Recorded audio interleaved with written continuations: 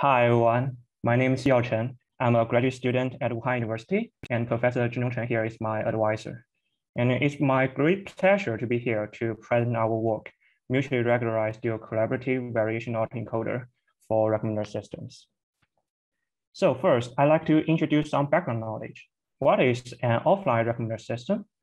From a data perspective, it mainly deals with the user-item interaction matrix, where each element shows whether the user has interacted with item or the user's rating toward it. And the goal of recommender systems is to predict the missing value of this matrix so that new relevant items can be properly recommended to the user. So metaphorically, the recommendation task is just like filling blanks, and different recommender systems are just different solutions to the same missing value prediction problem. One of the most traditional solutions for recommender systems, which has been mentioned in Dr. Chou's presentation, is a matrix factorization. It first iteratively factorizes the observed user-item interaction matrix into the user and the item part. Then it reconstructs the missing values by taking the inner product between the corresponding user and item latent variables. So one of the key advantages of MF-based recommender system, which may seem trivial for now, is that it explicitly considers both user and item latent variables to reconstruct the ratings.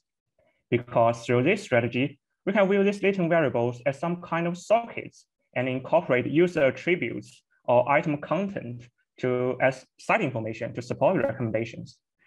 However, the disadvantage is that if we have a new user, for example, the user 6 here, with observed historical ratings entering the system and begging for recommendations, we have to first iteratively infer the corresponding user latent variable, and then we can make any recommendations to the user. So if we call this process a folding process, MF-based recommender systems are just very inefficient to folding new users. So recently, an emerging solution for recommendation task is called the user-oriented autoencoders, or UAE for short. It first fetches the rating vector of a user from the user-item interaction matrix and set the missing values to 0. Then it embeds the rating vector into a user latent variable. Here, it is worth mentioning that if the autoencoder is variational, or VAE for short, the user latent variable is a Gaussian random vector. So then the model reconstructs the rating for all the items from the latent variable and fetches the rating value of previously uninteracted items and make the rank so new relevant items can be recommended to the user. So the advantage of UAE-based recommender system is that folding new users is actually very efficient because the inference of user latent variable and the generation of ratings for all the items can be done through only one forward propagation of the network. However, since no item latent variable are explicitly considered in the system, it seems impossible to fuse item site information to support the recommendation of items, for example, with sparse interactions or even cold start items. So to summarize, from the previous introduction, we can find that MF-based recommender systems are very efficient to fuse item site information, but very inefficient to folding new users. And UAE-based recommender systems are just doing the opposite way. Therefore, we naturally wonder that can we combine the advantage of both models and design a recommender system that is efficient in both fusing item site information and folding new users. So to achieve such a purpose, we propose a mutually regularized dual collaborative variational auto-encoder, or MDCVE for short, for recommender systems. And the contribution of our method is threefold. First, we made a key observation that the first and last layer of the UAE model can actually be viewed as latent item embeddings. So we can fuse item count information in the system to support recommendation. Moreover, we introduced a mutual regularization strategy that tightly couples the UAE weights with item count embeddings so that they can help each other learn more recommendation-oriented representations and even to be used interchangeably with each other if one of them is missing, for example, due to cold start items. And finally, we design a symmetric inference strategy such that cold start items can be directly recommended without a model retraining process. So first, the generative process. Just like the vanilla UAE model, multi-VAE, we draw user latent variable U from a Gaussian distribution. But in addition, we also model the item collaborative and content information by drawing the item collaborative latent variable Z sub B and item content latent variable Z sub T from two different Gaussian distributions. We then set the item latent variable V to be the sum of Z sub B and Z sub T.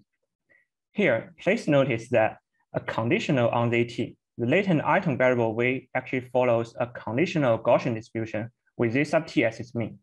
This is actually a commonly used strategy in machine learning to tightly couple two variables, Z sub T and V. And we will provide more details of this strategy when we introduce the map estimate of the latent variables in the following slides. We then use a multi-layer perceptron with n-1 layers to map the user latent variable into a user hidden representation H sub B to make it have the same dimension with the item latent variable. And afterward, we horizontally stack the latent variables of all J existing items into a matrix with super S and takes the matrix vector product between these two variables. This term actually gave us a J-dimensional vector representing the user's preference to each of the J items. And we draw the rating vector up from a multinomial distribution as previous work. We notice that this equation actually defines an n-layer MLP built on top of this MLP. We stack latent item variable V super S as its last layer weights and softmax as the activation. And finally, we generate the item content X from the corresponding item content embedding and represent the generative model by the joint distribution of all the observed and latent variables. Here, we make an iterative comparison between the generative process of the vanilla UAE model, multi-VAE, and the UAE part of the proposed MDCVE model. From these two equations, we can find that the main difference is that the last layer of the vanilla multi-VAE is actually randomly initialized and optimized based on the historical user ratings. So it actually contains no item content information. And this is very bad for items with sparse interactions or cold start items. But on the other hand, the last layer weights of the proposed MDCVE model are actually the stacked latent item variables, which is also tightly coupled with the item content embeddings. So in our method, the auxiliary item content information can actually be incorporated to support recommendations. Now we introduce the inference process of our model.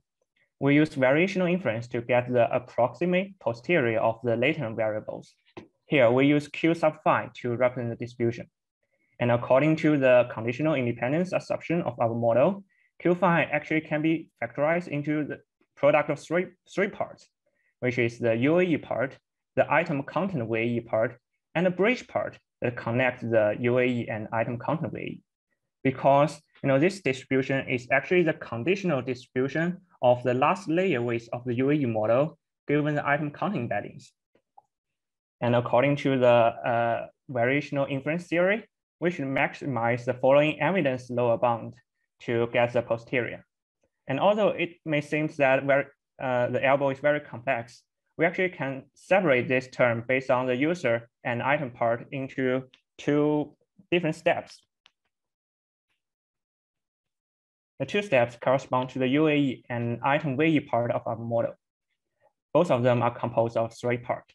The first part is the expected log likelihood term, which encourages the latent variables to best explain the observations.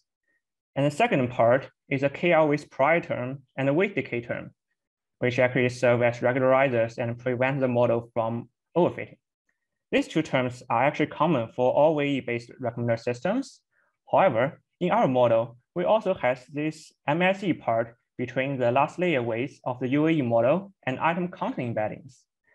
This term actually comes from this term in the elbow, and it tightly couples the UAE and dual item VAE part of MDCVE model, constraining them to be close to each other so that they can be used interchangeably if one of them is missing, for example, due to the cold start problem.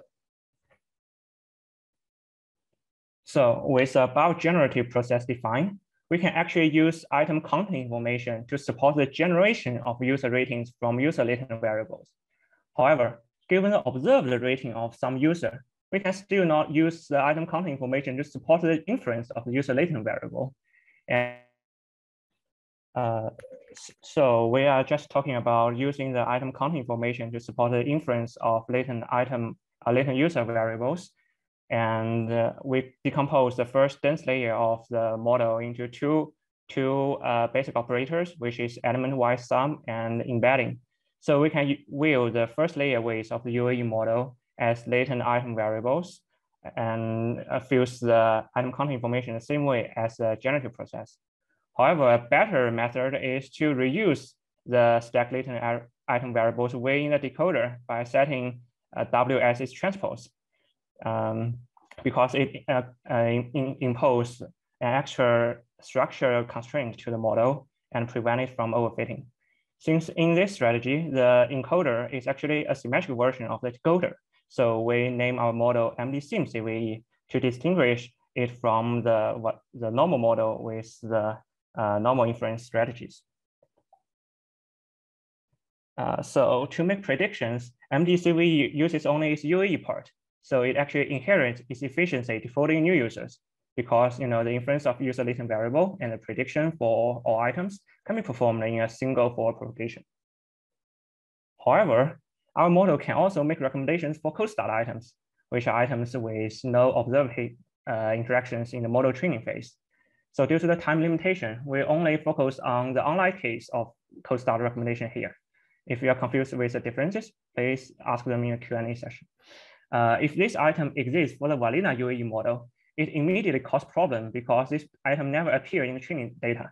And adding them into the system actually changes the dimension of the network input, but our network cannot make any reasonable accommodations to recognize these items. So the vanilla UAE model cannot handle these cold start items. However, for our model, since the first and last layer weights are viewed as stacked latent item variables and are constrained to be close to the corresponding item content embeddings. So although the weights that correspond to the cold start items are missing from the network, we can use their latent feature embeddings as a surrogate to the missing weights in the network. So through this strategy, actually our model can make recommendations to for the cold start items the same way as the normal items, which is very desirable in industrial applications, I guess, because it induces low latency. So we just briefly go through experiments. The details can be found in our paper. We mainly conduct experiments on 3 data sets with item features available, and we use the recall and NDCG matrix to evaluate the model performance. And please note that all our codes and data set are made public in this repository. So first, we compare our model with state-of-the-art recommender system on normal item recommendations and find that our method can indeed achieve competitive results. So moreover, we also compare our model with other tightly coupled MF-based recommender system on cold start item recommendations. Since our method is UAE-based and can model the nonlinear collaborative information among users, we find that our method can have a large improvement over this shallow MF-based method on 3 data set for cold start item recommendations. So to summarize, the takeaway information from our presentation is that we introduced a tightly coupled hybrid recommender system called MD-CVE that combines the advantage of MF-based recommender system and to fuse item content information and UAE-based recommender system to efficiently fold in new users. We also introduced a symmetric inference strategy such that the model can directly recommend cold start items without a model retraining process. And our experiment demonstrated effectiveness of the proposed method. So that's all. Thank you very much for your attendance. And I'm sorry for my network. So please feel free to ask any questions. Yes, please ask questions from the audience. We have 3 minutes.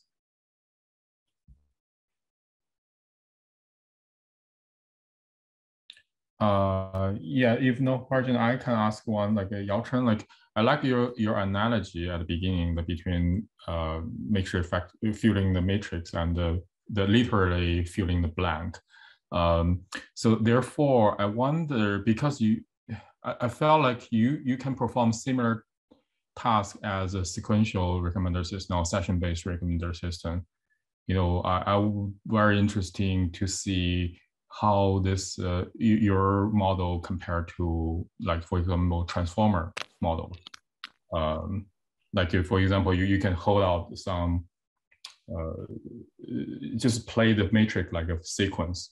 Therefore, you can compare your model with transformer models. I would be interesting to see whether is VAE better or transformer. Currently, they are just running in different use case or track. I don't think anyone compare these two together, but I think your model has the capability to compare. Yeah, I understand the question. And actually, our recommender system is an offline recommender system, which means that we actually don't have the temporal information. For example, whether user purchased item 1 first or item 2 first. So we just fill in this matrix. However, the session-based recommender system, as far as I know, should require some temporal information for the sequential behavior of the user. So actually, our method cannot be directly used in session-based recommender systems. However, actually, we are currently extending our work, the MDCVE model, to session-based recommender systems, because the first layer of the transformer or the RN-based session-based recommender system can also be viewed as latent atom variables. So we can also incorporate item count information in these weights, so that session-based recommender system, the interaction in each session is very sparse. So it would be really good if we can use item count information to help us to support the recommendation. So our model actually cannot be compared with the method that you mentioned in the current stage, but we are working on it. Yeah. Oh, thank you.